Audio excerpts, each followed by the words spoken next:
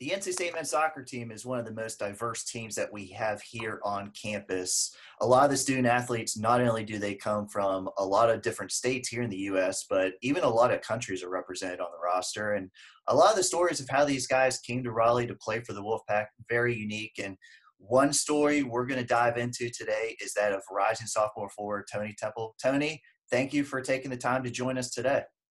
Thank you for having me. Where are we talking to you today, and who has been around you during this time? I am from Millville, Pennsylvania. That is where I currently am at this time with my family, with the Temple family, and we're all just trying to stay safe and healthy, I guess. I was going to say, this past season at NC State, it was your first here on campus in Raleigh. How did you adjust to having to pick up, move back home mid-semester? Not only was it during your middle of the semester, but it was during your spring season. So how have you adapted to not being here on campus anymore? Not being on campus makes you actually miss it that much more. Like, having to adjust to online classes is a lot more difficult personally for me because I'm a student who likes to learn from others in person. And so having that taken away is a huge adjustment, and it's more difficult, I think.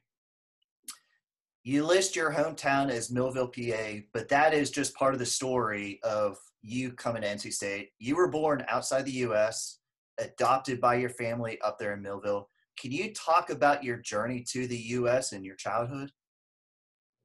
Yeah, I'm from Monrovia, Liberia, which is on the western coast of Africa. Um, I don't remember too much from being there, but I remember there was a civil war going on at the time, and I had to be separated from my biological mother when I was about 2 years old to be put in an orphanage. So I spent about 3 years in the orphanage before I was adopted by the Temple family, and that was all thanks to God, I believe, and the help of a missionary family known as the Zackies, who helped with the transition process. And that all occurred, I believe, 2005, summer of 2005. And that's when I was first introduced to my adoptive family.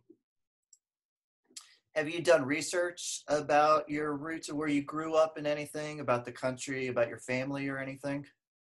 I have done research in the past. Even in high school, I had to do a couple research projects, and I decided to talk about like the culture of Liberia itself and what was going on during the time I was there, and how I am very fortunate. And now looking back at it, I know that I'm very fortunate to be here because honestly, if I didn't get adopted, I'd probably be dead somewhere in the middle of the streets of Liberia.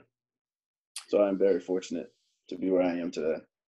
Do you have a desire to go back and kind of see things and just kind of revisit? I know you don't remember it too much, but just to go back and experience it?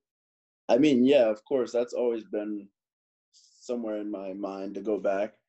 But I have to make it here first, because I'm giving a second chance of life. So I have to find my career path, and whenever I find out what I want to do, I definitely want to go back because, I mean, I want to see my roots, and my biological mother someday is my hope. And yeah, I still have family back there, so it's always been on my mind to go back at some point. Have you been able to communicate with your family back there? Um, we used to when I was younger, but we kind of fell out of communication, so I haven't talked to them in a while. How had the Temple family, a different experience for you? How has it been them taking you in and just obviously treating you as their own? Nah, obviously, I'm very thankful and grateful for their selfless act that they had to adopt a poor orphan boy from nothing. So yeah, I am very thankful to be where I am today, and they don't treat me any different than their biological children, so I fit in right away. I think a lot of soccer fans know, but a lot of casual fans might not know. Elite recruits like yourself, not your typical high school player. Yeah. You guys travel all over the U.S. You don't play for your high school team. You yourself have a lot of different experiences. Can you kind of talk about your high school years playing soccer here? Yeah, it's been a journey for sure. Like I said, I was adopted, but I left home when I was 13 years old to pursue my soccer career. Not too far from home. I just left my small town to go to Philadelphia. Um, all thanks to John Hackworth, who has been played a big part in my development as a soccer player. He saw potential in me, so he took me to the Philadelphia Union Professional Academy, where I first started my competitive youth career. So I played there in 2013 to 2015. The first year I was living by myself in a residency family in Philly. And shortly after the second year there, they decided to bring my parents and my family with me. So they got us a house, a residency house. And so my parents were the residency parents. So we got to live that experience for a little bit. And it was nice to connect back with my family, have that family aspect again. But sadly, shortly after, in 2015 was when I was diagnosed with a heart disease, known as hypertrophic cardiomyopathy. I don't know if you've heard of it, but it's what a lot of athletes have died from. So that was a big scare in my career. So I thought my soccer playing career was over at age 14. So pretty much I had to sit out like the whole year, run a lot of tests. I wasn't allowed to do anything. And then I was able to luckily get a second and a third opinion at Tufts University Hospital in Boston. And they decided that everything looked normal, like with my blood flow and everything, my heart. The doctors were just scared because it was enlarged and different than the average kids, I guess. So they decided to just call it athlete's heart, and luckily I was able to pursue my dream of playing soccer. But because it is an enlarged heart and it was a bit of a scare, I still have to see the doctor once a year to make sure everything's still running normally and smoothly. I was going to say, what drew you to NC State to come and play for the Wolfpack? Honestly, that was a process as well. I didn't think I was going to college until my senior year. Like my dream was always to pursue professional soccer because I left home at such a young age and I sacrificed a lot for the sport. So my thought was just to go pro. But it wasn't until my senior year where I got in contact with head coach George Kiefer and assistant coach Jeff Nagaya, and they told me they set up everything and got me a visit to come to the school. And after visiting the school, I just fell in love with, for one, the staff, both the athletic staff and the academic staff, because I felt at home because they could. I felt at home right away because I knew they were going to help me develop both as a man and as a soccer player. And I say as a man because they, for Coach Kiefer, it's always academic first. So he emphasized that right on my visit, and I knew that it was more than that life is more than soccer, and I have to get a degree at some point as well.